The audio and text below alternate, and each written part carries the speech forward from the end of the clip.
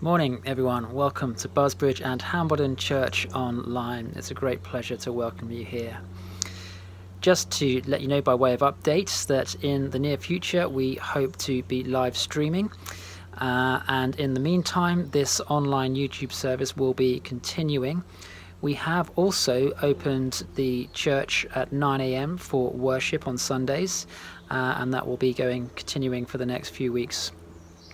So either way, when we get to live stream, there will be an online service as well as the opportunity to gather in the church physically at 9 AM on Sundays, for those who are able to join us. So yeah, thank you for being patient, and we look forward to seeing you either online or in the church in due course. This morning we are going to start our worship with that wonderful song, Amazing Grace.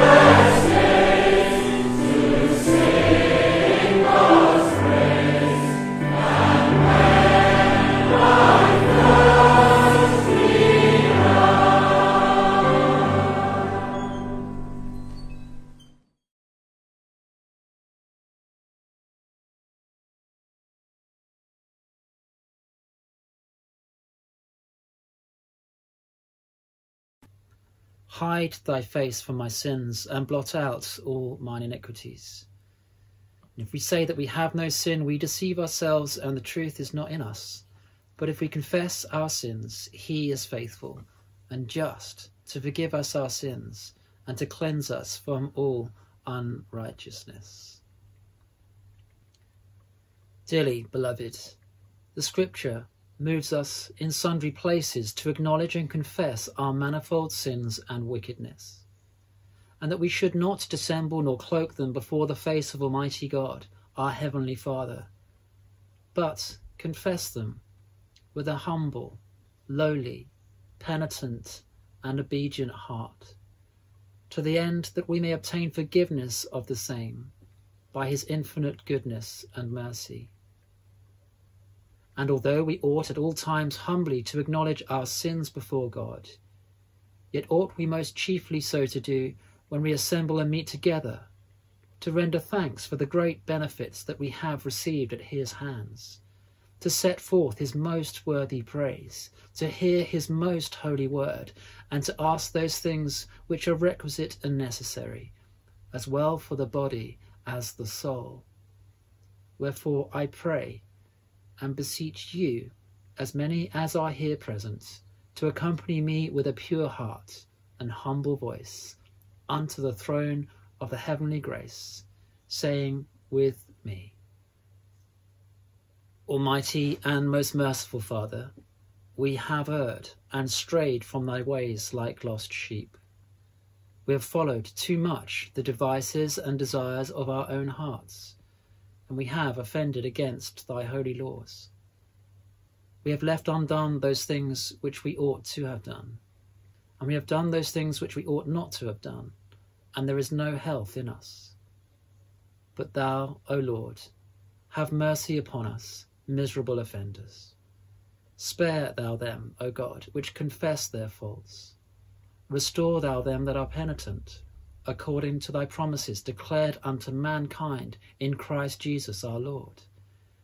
And grant, O most merciful Father, for his sake, that we may hereafter live a godly, righteous, and sober life, to the glory of thy holy name.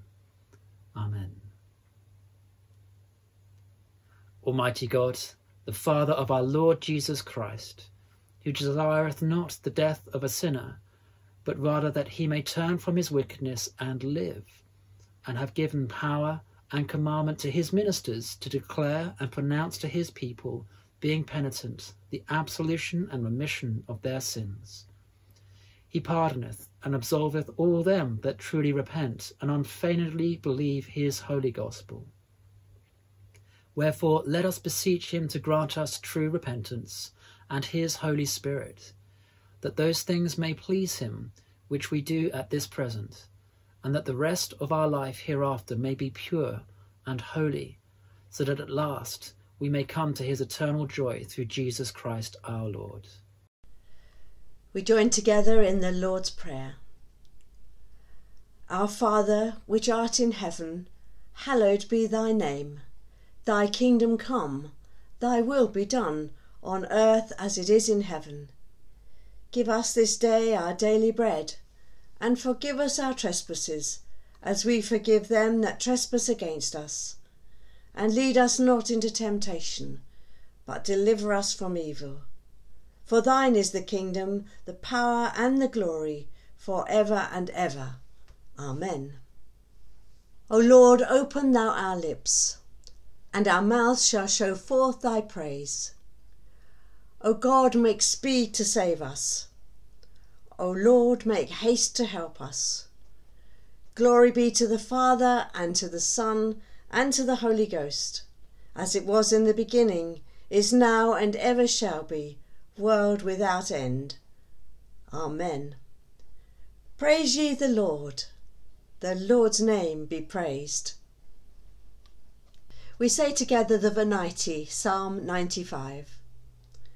O come, let us sing unto the Lord. Let us heartily rejoice in the strength of our salvation. Let us come before his presence with thanksgiving, and show ourselves glad in him with psalms. For the Lord is a great God, and a great king above all gods. In his hands are all the corners of the earth, and the strength of the hills is his also. The sea is his, and he made it, and his hands prepared the dry land.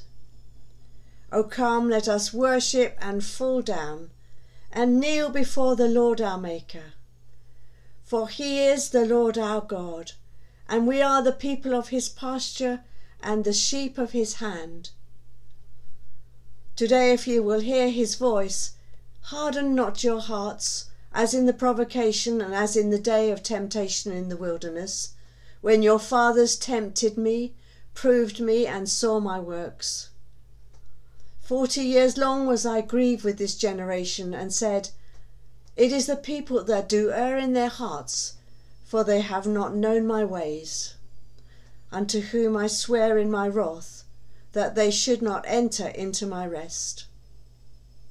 Glory be to the Father, and to the Son, and to the Holy Spirit, as it was in the beginning, is now, and ever shall be, world without end. Amen. The Jubilate Deo, Psalm 100. O be joyful in the Lord, all ye lands. Serve the Lord with gladness, and come before his presence with a song. Be ye sure that the Lord he is God. It is he that hath made us, and not we ourselves. We are his people, and the sheep of his pasture. O go your way into his gates with thanksgiving, and into his courts with praise. Be thankful unto him, and speak good of his name. For the Lord is gracious, his mercy is everlasting, and his truth endureth for ever. Generation to generation, glory be to the Father, and to the Son, and to the Holy Ghost, as it was in the beginning, is now, and ever shall be, world without end. Amen. And we all say together the Apostles' Creed. I believe in God, the Father Almighty, maker of heaven and earth, and in Jesus Christ, his only Son, our Lord, who was conceived by the Holy Ghost, born of the Virgin Mary, suffered under Pontius Pilate, was crucified, dead and buried. He descended into hell, and the third day he rose again from the dead. He ascended into heaven, and sitteth on the right hand of God the Father Almighty. From thence he shall come to judge the quick and the dead. I believe in the Holy Ghost, the Holy Catholic Church, the communion of saints, the forgiveness of sins, the resurrection of the body, and the life everlasting. Amen. The Lord be with you,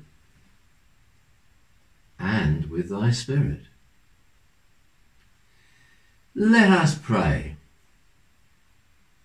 Lord, have mercy upon us. Christ, have mercy upon us. Lord, have mercy upon us.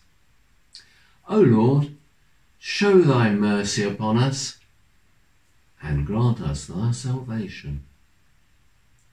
O Lord, save the Queen, and mercifully hear us when we call upon thee.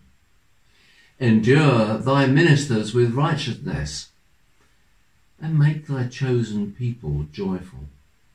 O Lord, save thy people, and bless thine inheritance.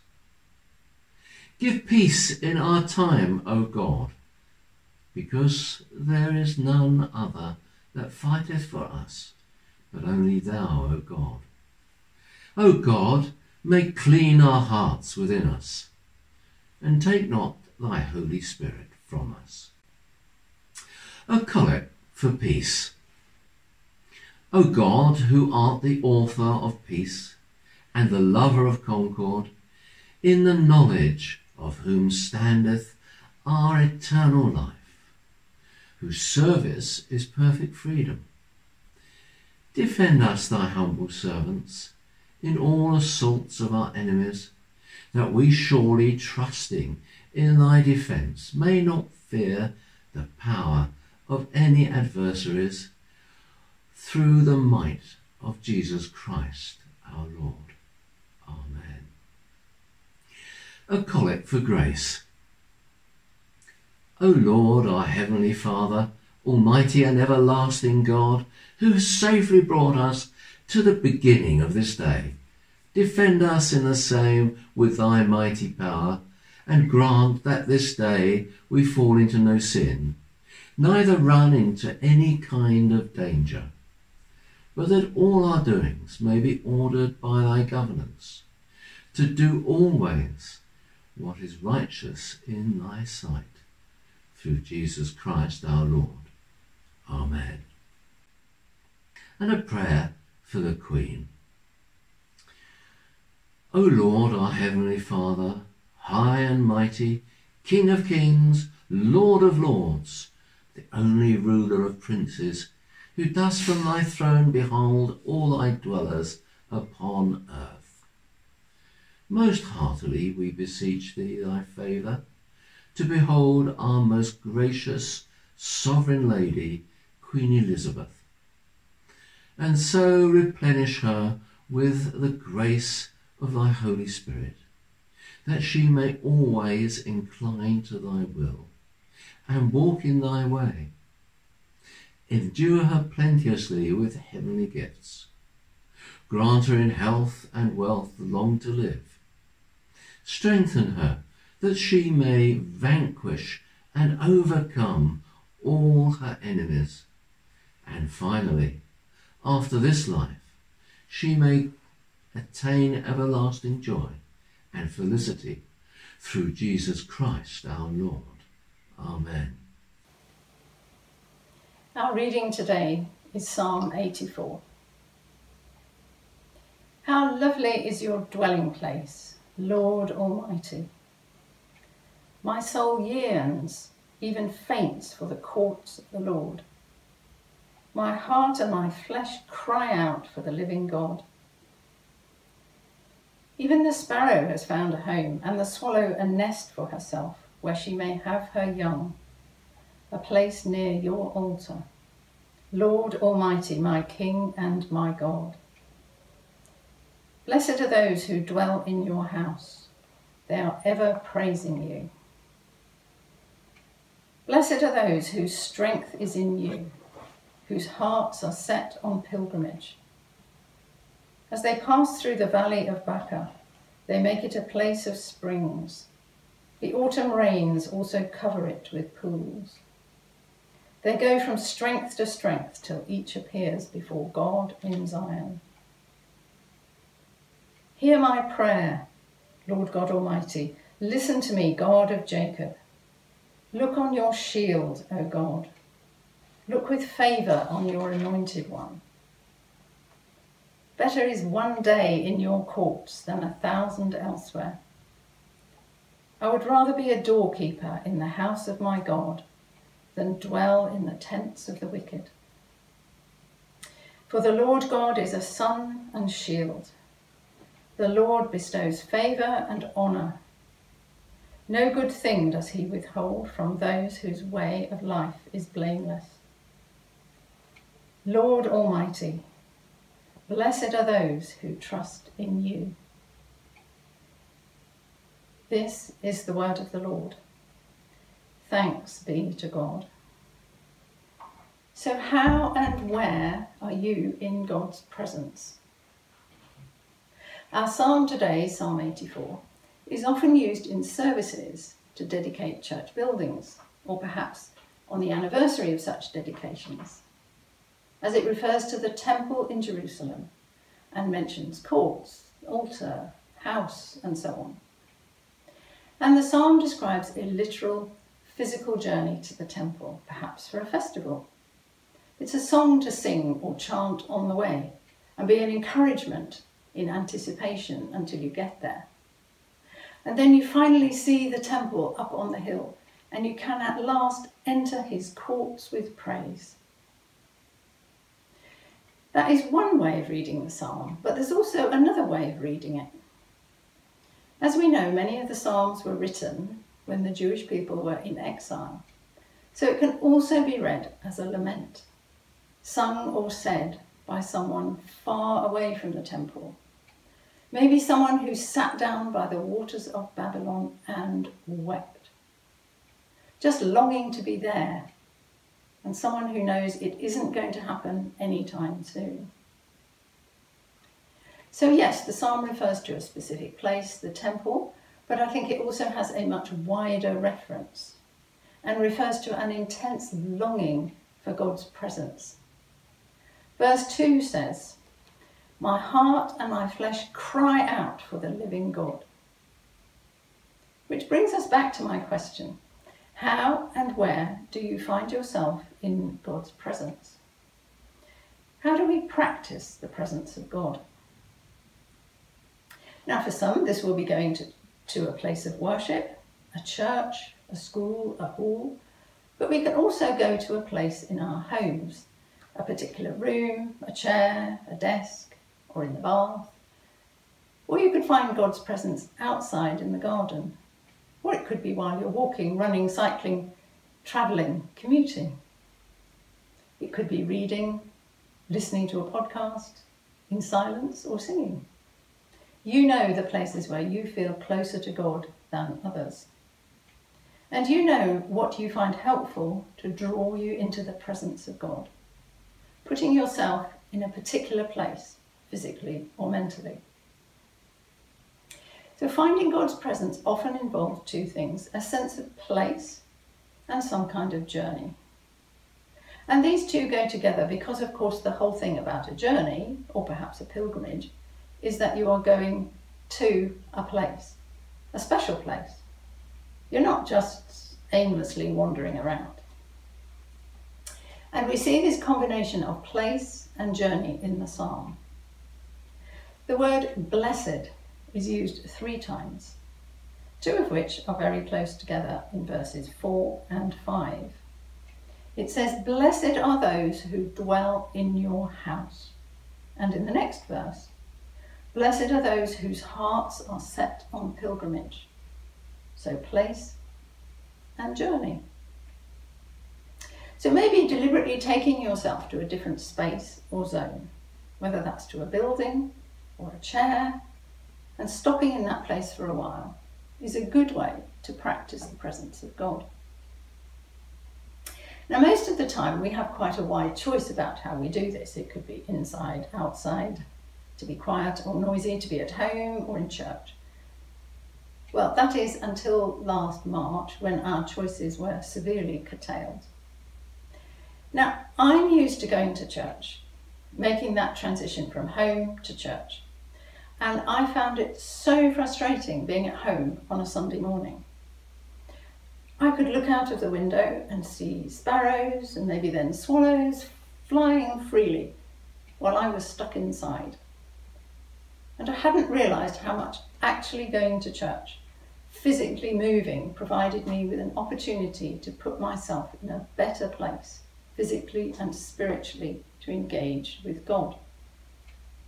I found it really hard to recreate that sense of God's presence. I think making what, after all, is a very short journey from the kitchen to my computer screen, probably with a cup of coffee, didn't provide me with the discipline to look for God's presence. So this made me think, do I rely too much on something being provided for me? Have I become more passive than actively engaged? I think I did become a lot more sort of passive, almost expecting God to come to me, rather than me making an effort to come to God. More of a passive recipient or spectator, observer. And I was really not like the psalmist here. I can't say my soul was yearning, fainting for the Lord. And I don't think my heart and flesh were crying out for the living God as I sat in front of the PC.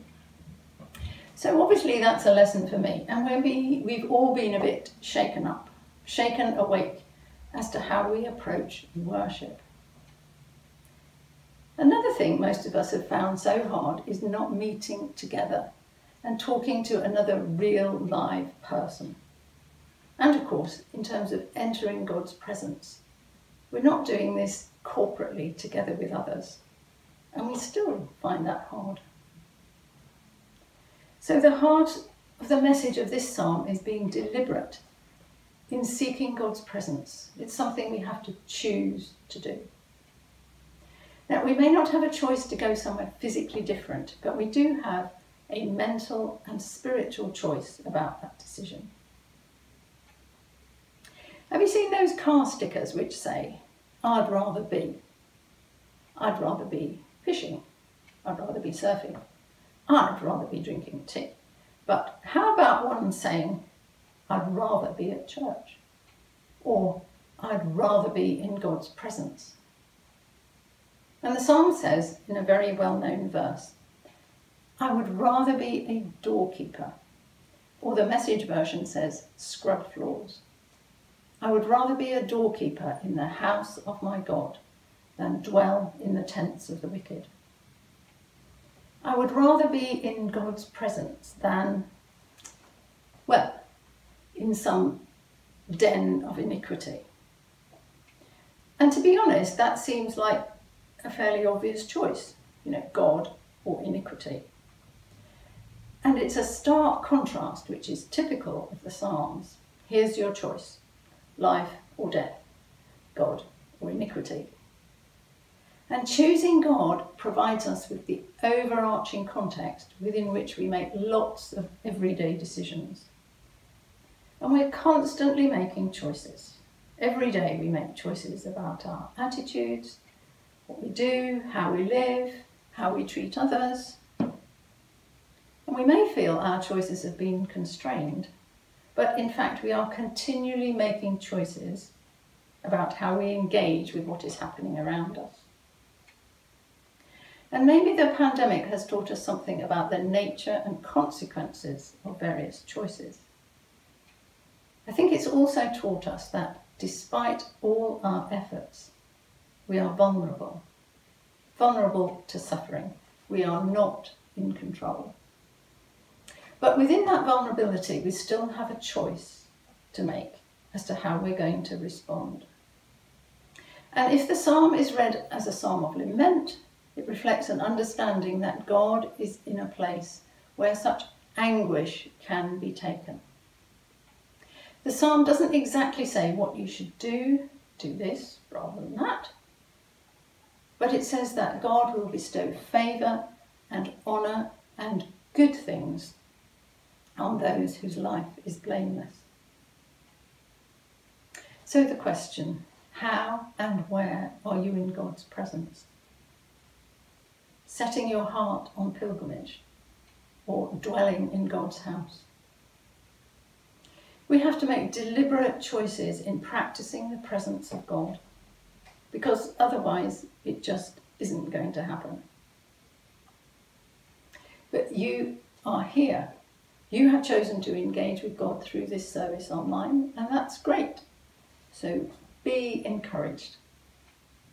We trust in the goodness, the love, and the reign of our God.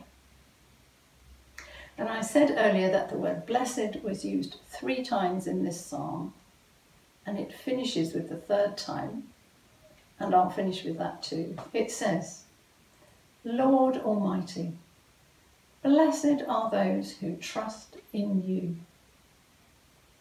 Blessed are those who trust in you. Amen.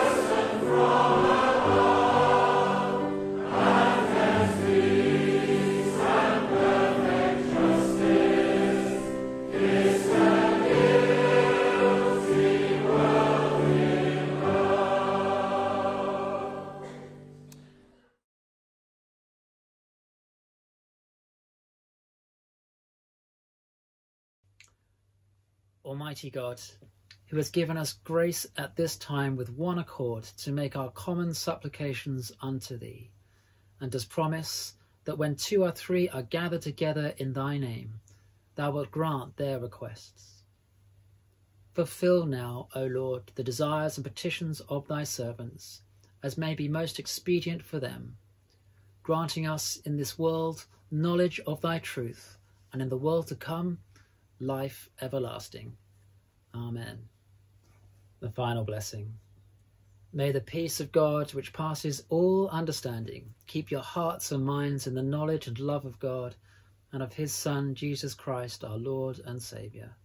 And the blessing of God Almighty, the Father, the Son, and the Holy Spirit, be with you all and all those for whom you pray, now and for evermore. Amen.